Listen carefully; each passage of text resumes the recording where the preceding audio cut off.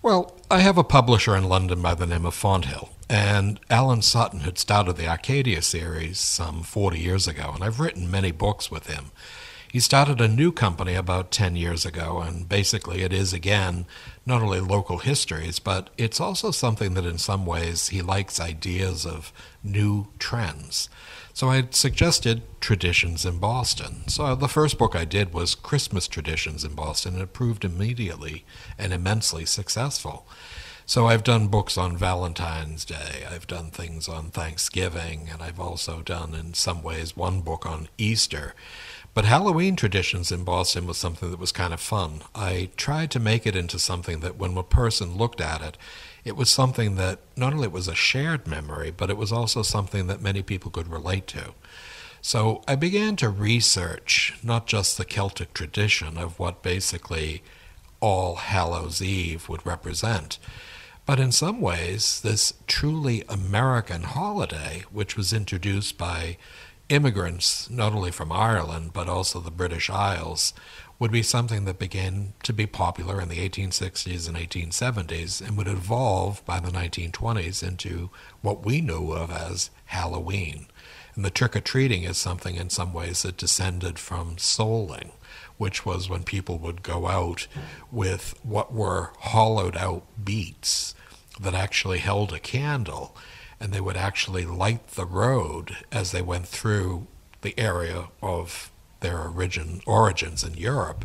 But it was something in some ways that would be fascinating. So I tried to take all of that and distill it into a various grouping of chapters that would talk about ancient traditions as well as modern day candy, costumes, as well as people actually celebrating with everything from witchy wieners, which were hot dogs, baker's chocolate, which had bewitching chocolate cake, as well as candy.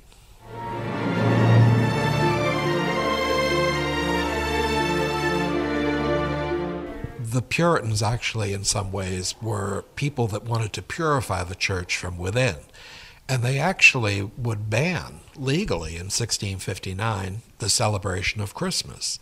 But it was also any other popist holiday. And you would see in some ways Easter, the Ascension of the Virgin Mary, any holiday.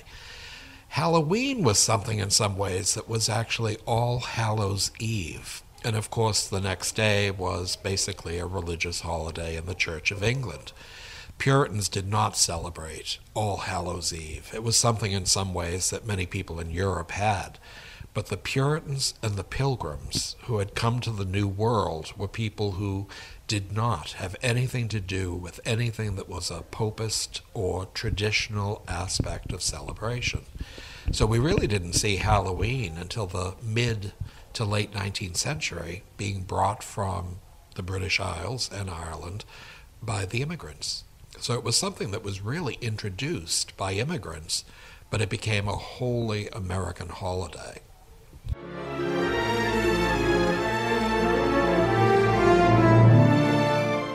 Well, Halloween by the period of the 1920s had really been taken over by many municipalities. Prior to that time, trick-or-treating really meant something. If you didn't offer a treat to many of these young children, they would actually trick you. It might be egging your house, taking paper and throwing it on your shrubs and trees, barricading not only your garage, but destroying fences. So it was something that they wanted to decrease vandalism, and what they began to do is to have community events, especially on Halloween, that children would be given candy to try and deter them from actually destroying property. And that's how basically the idea of trick-or-treating began to arise. And then by the 1930s and 1940s, the concept was that children who would dress either in homemade costumes or sometimes things their mothers or grandmothers had sewn for them began to actually go from house to house seeking candy. So in that way, it not only showed that children were beginning to evolve in their interpretation of what Halloween was all about, but it was also something that spurred on all sorts of costumes by different companies, crickets, which were things that could actually be turned so that children could be heard where they were. Not only costumes, but as I mentioned also, candy. And a lot of these candy companies, Brock's, Mars, Milky Way, were companies that would make 15% of their average annual sales just in October for Halloween. So it really did change. And by the period of the 1950s to the 1990s, it was just incredible. It was something that many children would not only descend upon neighborhoods, but it was something in some ways that had become a tradition. And it was something that many people enjoyed. But again, it's changed somewhat today in the 21st century.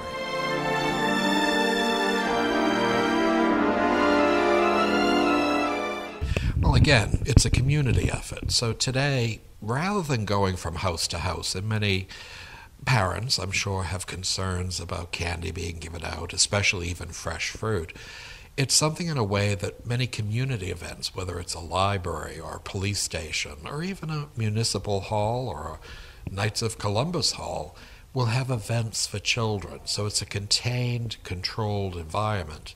Granted, the children still dress up in Halloween costumes, but they're also within an environment that's safe and protective.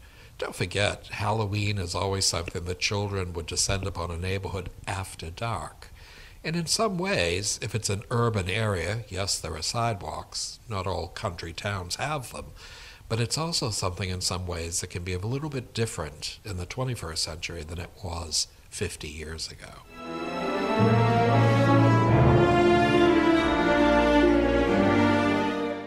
Well, one of the things I like is the fact that originally the jack-o'-lantern was named for a man named Stingy Jack.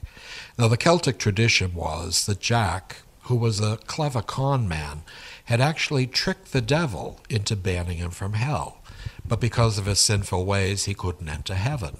So during that period, the devil would see him carving a beet.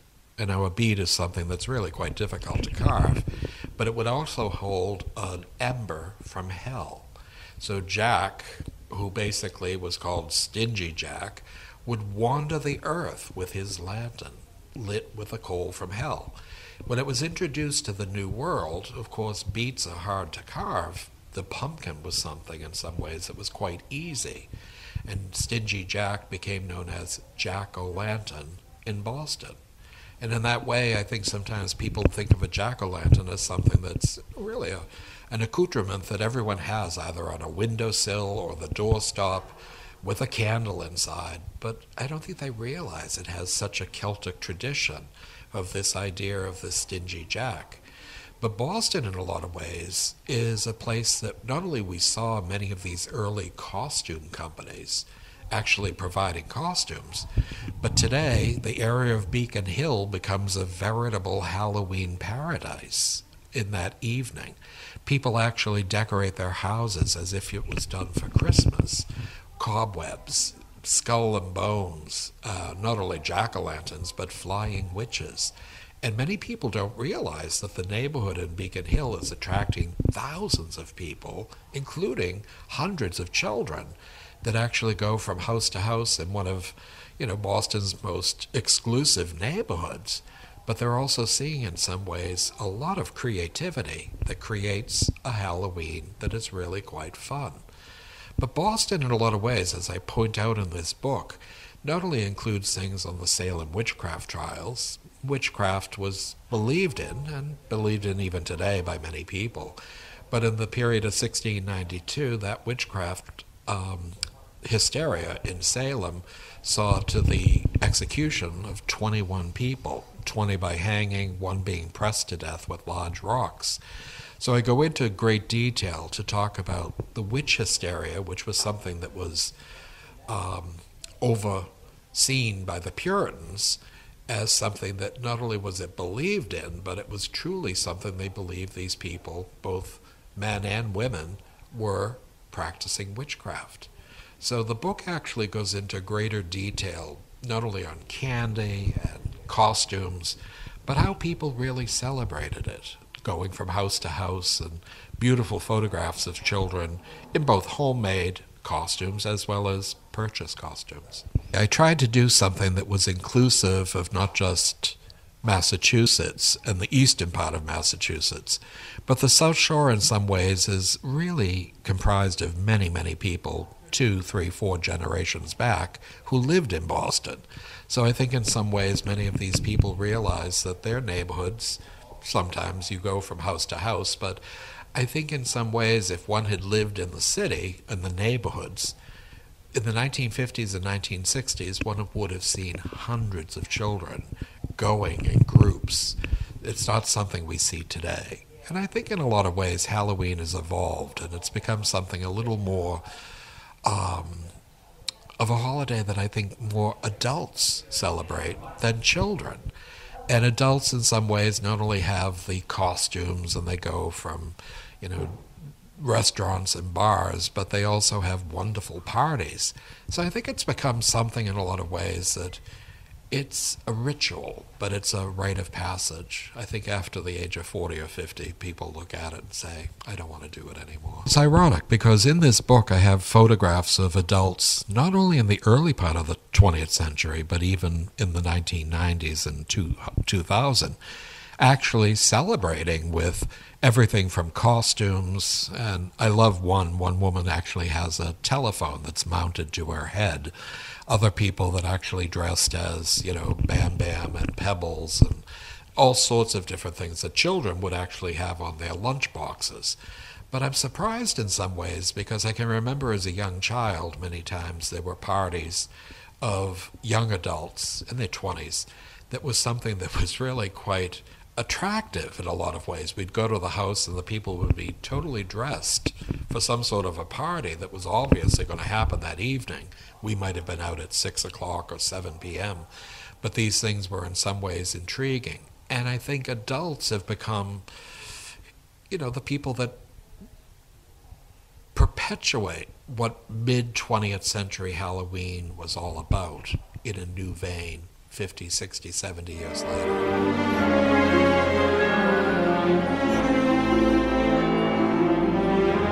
Well, I don't think so much as a paranormal, but I think sometimes there are probably many people who do believe in mysticism. I mean, one of the biggest things in the book, I have various games that children and adults could play. It's, different things that are games of fate, games of chance, but the Ouija board as well. The Ouija board was verboten in our house. We were never allowed to even think about it, let alone say it. But Ouija, which is yes in French and German, Ouija, is something in some ways that many people actually would test their fate. And in some ways, it was always thought that they could actually summon a spirit. And it was frightening, I think, for some people. So I think in a lot of ways, these various games of turning the wheel and then finding your fortune or your fate was something that I talk about in great detail in the book. But it's also something in some ways, it's a personal belief. Do you believe in the fairies? Do you believe in Stingy Jack? Do you believe in looking in the mirror at midnight to find your future husband or wife? These are things in some ways that I go into detail in the book. And I think they're things that people might even still do to this day. There were things such as bobbing for apples, which allowed people not only fun, but when the person actually would bite into the apple and find the name of their love interest, it meant that they would be the next married. Doesn't always happen, but it's something that was introduced from Scotland in the 18th century to this country in the mid-19th century.